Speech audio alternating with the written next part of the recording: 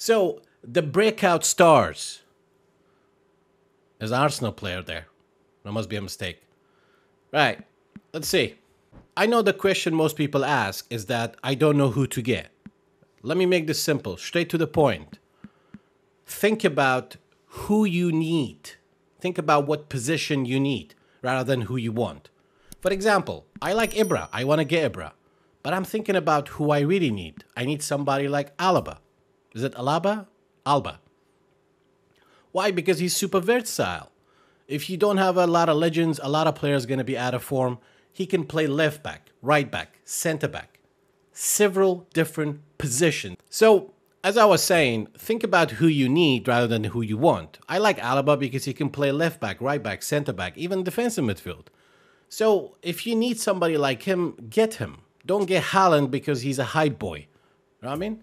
Personally, with Haaland, if I train Haaland, right, abilities that is on the red, I always try, key abilities, I always try to take it out of the red, make it orange. For example, I want to make his tight position at least 70, at least. But obviously that's still too low.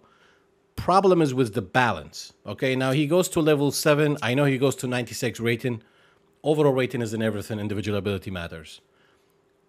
I have to give him almost all the progression points. And I don't even think his balance will reach orange. Like if I want to make his balance at least 70, probably will take all the progression points. So for that reason, I'm not even going to touch the balance. In my opinion, if it's red, make it orange. If it's orange, make it green. If it's green, make it red. I personally did not see the difference between 80 and 89. Like nothing major difference. Could be just me though. I change things a lot. Maybe I will understand that more if I use the same players consistently in a way. Most of you guys do.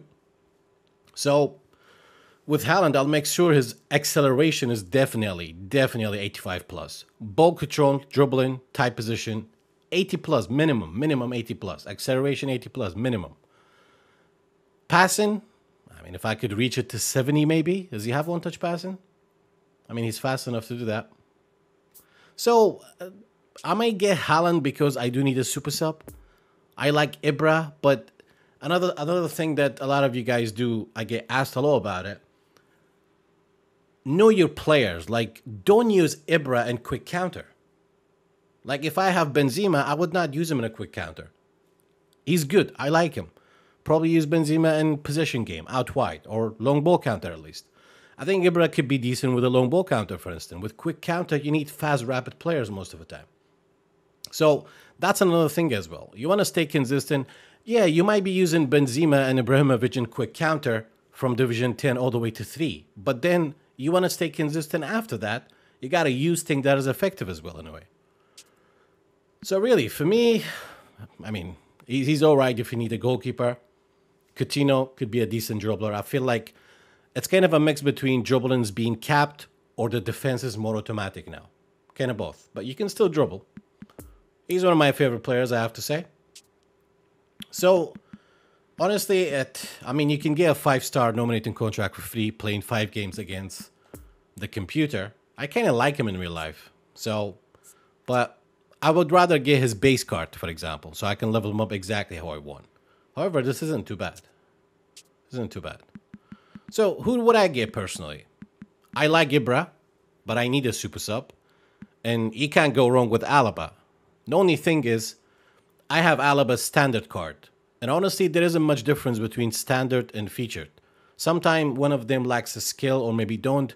I think legendary in standard, for example, standard Neymar has a different skill from the legendary one. I think it's long range drive. So if I have a standard card, Alaba, why would I get him? Like, don't waste 5-star nominated contract on a player that you can easily buy with GP. It makes sense if you get Haaland since he's like, what, 400,000 GP? Alaba's like, what, 200? 300? I think he's like 150, is he no? So in my opinion, my top 3 will be Haaland, Alaba, and I would say a goalkeeper if you need it. Rest of them, I would honestly say is personal preference in how you level them up and which particular position you need. For him, he goes to 8 more levels. I think I would like that, get that aggression to the green, 100%. Acceleration, I mean, he's a build-up, kind of needs a little bit of acceleration. Yeah, not for me, unless you're really desperate. Unless you're really, really desperate. All right.